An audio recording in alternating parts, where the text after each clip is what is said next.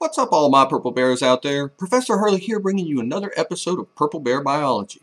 In this video, we are going to explore the basics of our endocrine system. This system has a dynamic impact on how our bodies maintain homeostasis and is one of my personal favorites because of the hormone pathways as well as how fluctuations influence overall health. I want to focus our conversation for now on just the broader view of our endocrine system and get a big picture look at what the system is as well as how it operates. But never fear, the more detailed episodes are near, and we are going to get to explore many hormones in depth and even some of the associated disease pathologies when the hormones are imbalanced. I'm super excited about what is to come, so let's jump right in so we can get there. First, let me start off by pointing out the awesomeness that the endocrine system has tissues located throughout the body that secrete hormones.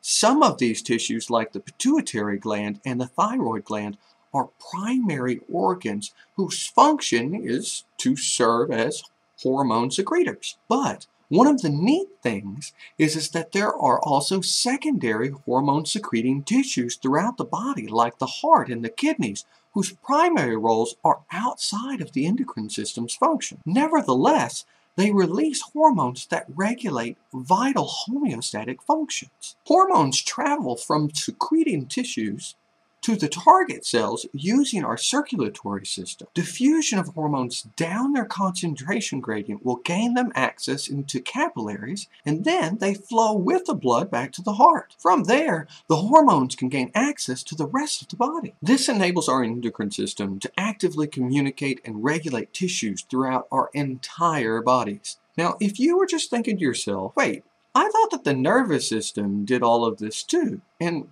I thought it did it really fast.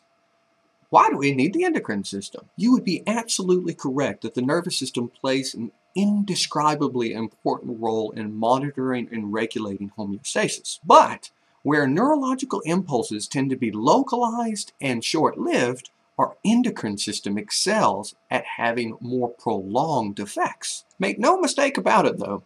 The two systems are intimately connected and help regulate each other's functions.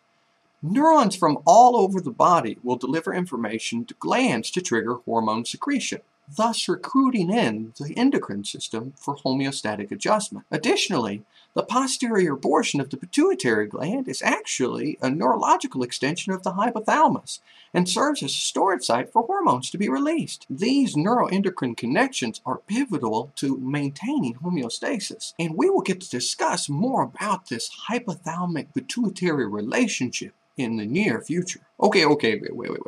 We've been talking about hormones this and hormones that. You may be wondering, what is a hormone? Well, hormones are a chemical structure primarily built from amino acids or cholesterols. Those built from amino acids tend to be water-soluble and travel through the bloodstream relatively easy, while those steroid hormones are built from cholesterols and are hydrophobic. Thus, they need a protein to help transport them to their target cells. But, as an added bonus, these hormones survive longer in the body because of their protein buddy system. Both types of hormones play an integral role in metabolism, growth, and development. Modifications to concentrations or tissue response can have devastating implications. We will discuss more about both of the depicted diseases in the future.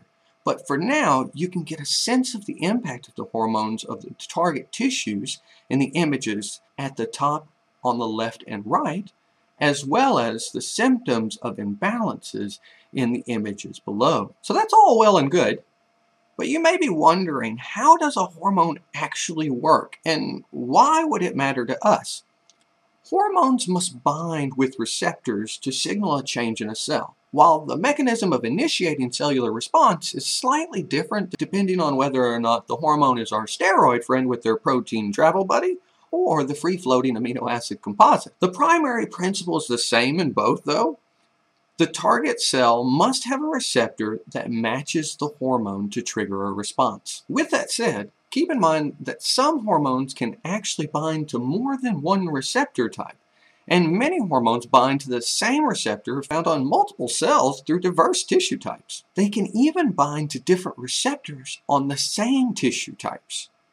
For example, epinephrine can bind to cells with alpha receptors or beta receptors in our blood vessel tissue. Binding to alpha receptors results in blood vessels constricting, while binding to beta receptors will cause them to dilate. Why in the world would our body have the same hormone produce opposite effects? It's all about that location, location, location. Where hormones get taken after being released can impact what type of response we see in the tissues. Releasing epinephrine and transporting it near alpha receptors in our intestines would reduce blood flow to digestion, while transporting it near beta receptors in our skeletal muscle would increase blood flow to the muscles to enable our fight or flight response. Okay, so we get it.